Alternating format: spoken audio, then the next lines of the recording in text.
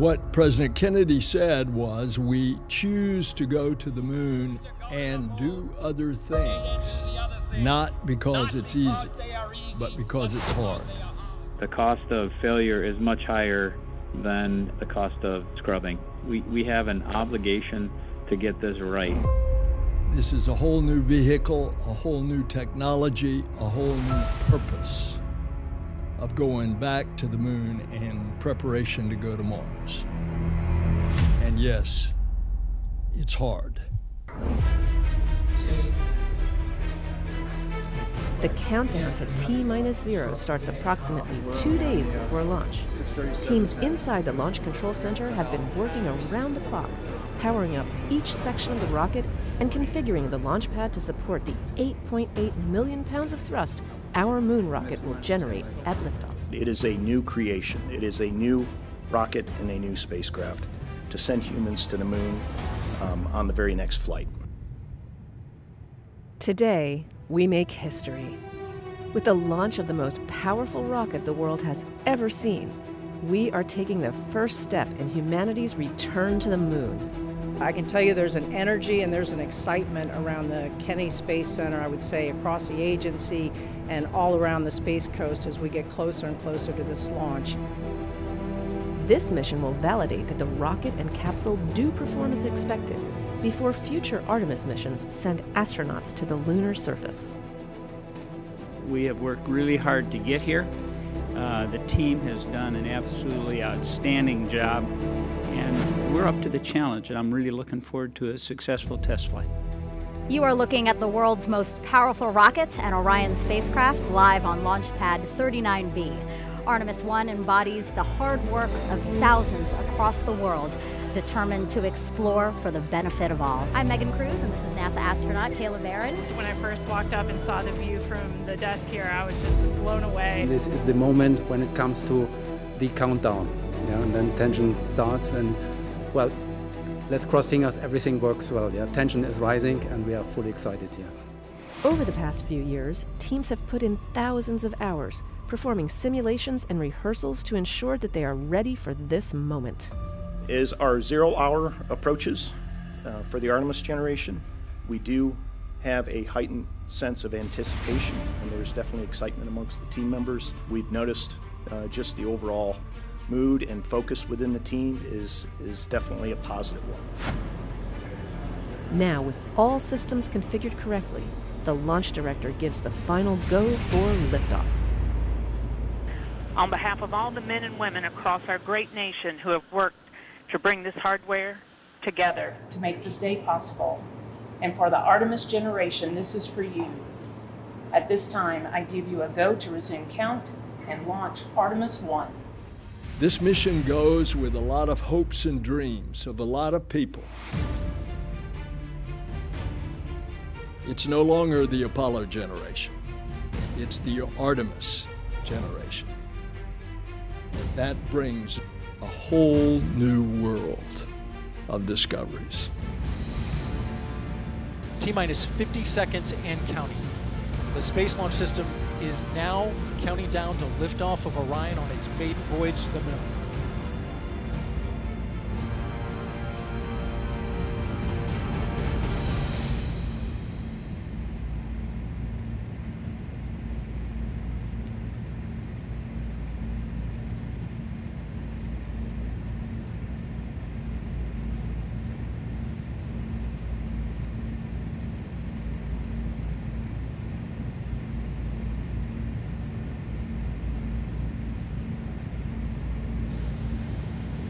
And here we go.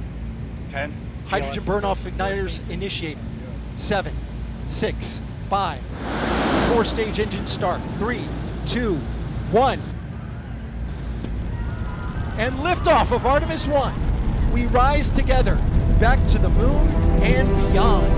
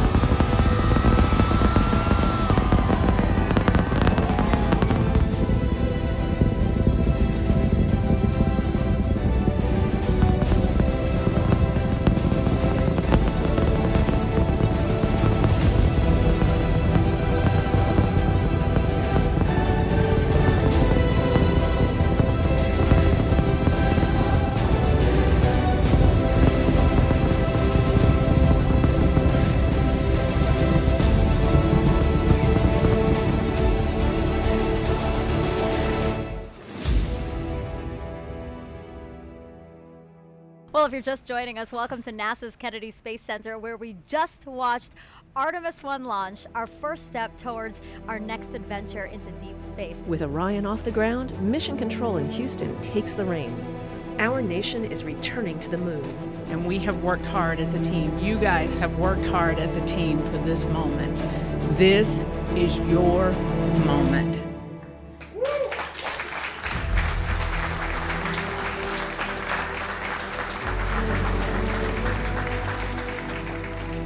It is not by chance that you are here today.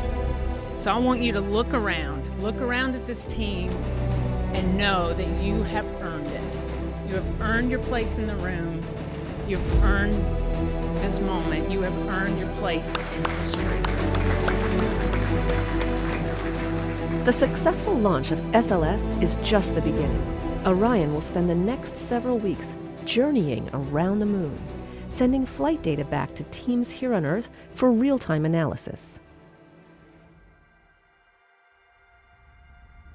During its mission, Orion reached speeds traveling about 30 times as fast as the speed of sound. This dramatic video of the Earth-Moon transit that took place showed and punctuated the fact that we were pressing away from our home planet to a distance of some 268,000 miles away from Earth, further than any human-rated spacecraft had ever traveled. For a spacecraft designed to return humans to Earth, eclipsing the mark set by the Apollo 13 vehicle back in 1970. After several weeks of flight, it was time for Orion to return home. A half-century later, NASA's newest moon explorer, the Orion spacecraft, is barreling its way back home after circumnavigating the moon and beyond in an elliptical distant retrograde orbit.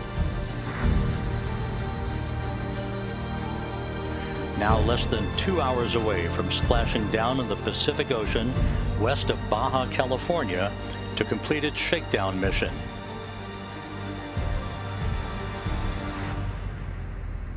Like the Apollo missions of the past, Orion will have to endure incredibly high temperatures during re-entry of Earth's atmosphere.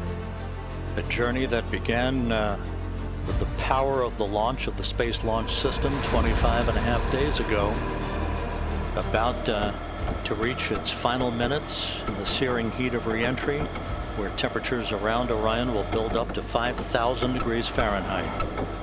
While re-entering Earth's atmosphere, the spacecraft slowed to about 300 miles per hour.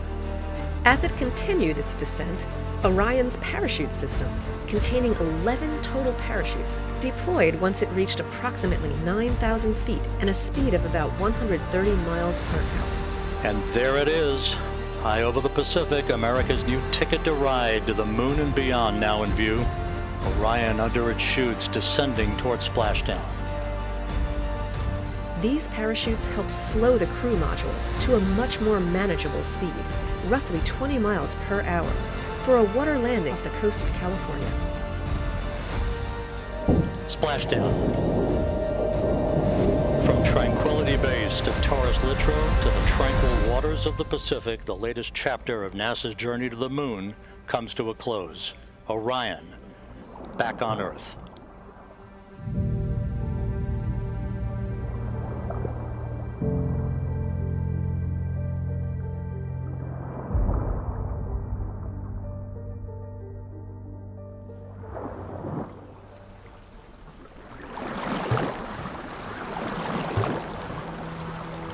We've got a perfect view, a front row seat to the Orion splashdown. It's simply beautiful out here. That is a human-rated capsule that went around the moon and returned and is now in the Pacific Ocean. I think I can speak for the whole dive team that we're honored to be part of history and to be part of something so monumentous, and just ready and excited to go out and do this. When Orion was deemed safe to approach, team members jumped into the water and attached hardware that steadied the capsule. What we do at NASA really is all about collaborations, and the collaborations that we've had with the Department of Defense in particular over the past many, many years, their hard work and their dedication as they went through a great deal of planning, hardware development and processes, and a lot of practicing to get to this point and make it look easy. And that team, made of a combination of NASA and Department of Defense personnel, has put in years of work to make sure that they were ready. Melissa Jones, the recovery director, just came from outside the ship's control center where she was monitoring and, of course, managing her team in the midst of this recovery. So, Melissa, thank you for being here. Thank you for having me. It's been a long time coming. We've been working this mission for a while, and we've done a ton of training.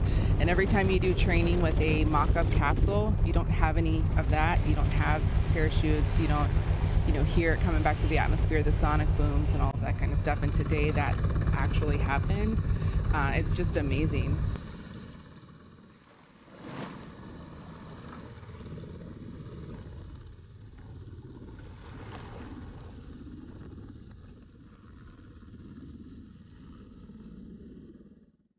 You know, this mission, this spacecraft and this team exceeded all expectations. For the last 25.5 days, we've been every day looking ahead to the next flight to see how we can improve on where we are today so that we can fly a safe and successful mission with our astronauts next time around.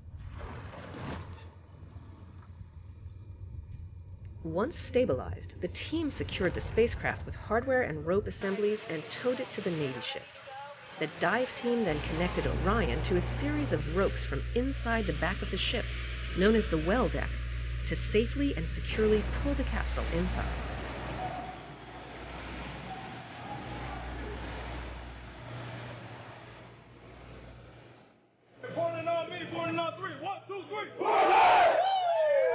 With Orion safely secured inside the ship, teams made their way to Naval Base San Diego, where the capsule was offloaded and prepped for its cross-country trip back to its home base, Kennedy Space Center. This is really the start of a campaign of several missions to get humans back to the moon and beyond to Mars. So there's still a lot to be done, and this is just the beginning. Kennedy just stunned everybody with the Apollo generation. I believe that this nation should commit itself to achieving the goal before this decade is out. And said that we were going to achieve what we thought was impossible. Of landing a man on the moon and returning him safely to the Earth. Many things have happened since, but we knew we were going back. This is the program of going back to the moon to learn, to live, to invent, to create in order to explore beyond. Oh, it's a new day. A new day has dawned, and Artemis generation is taking us there.